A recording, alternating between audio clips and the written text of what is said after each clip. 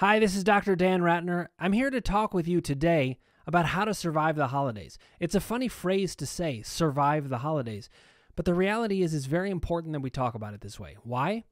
Because the way people think about the holidays is that they're supposed to be a time of great joy.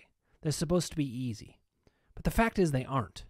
These are times when we get together with our families, and believe it or not, our families are often our most stressful people in our lives, even if we love them and even if we have a great time with them. The fact is, in the holidays, all kinds of issues are brought up.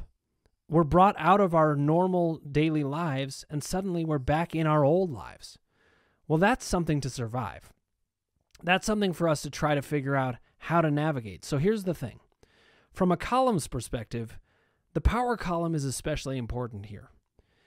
The power column is the thing that tells you if you're in a good relationship with yourself at the moment. And we've got to track it moment to moment. Well, throughout the holidays, you're going to have ups and downs in power.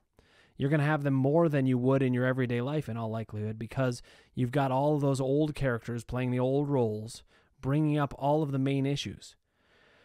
The core narrative is a way that you can know yourself. So if you haven't done your core narrative, that's okay.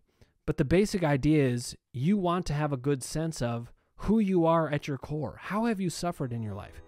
Keep that in mind when you're sitting around that Thanksgiving table. Keep that in mind when it's time for Christmas or Hanukkah or whatever you're celebrating. Because those are times where you're going to feel challenged within yourself.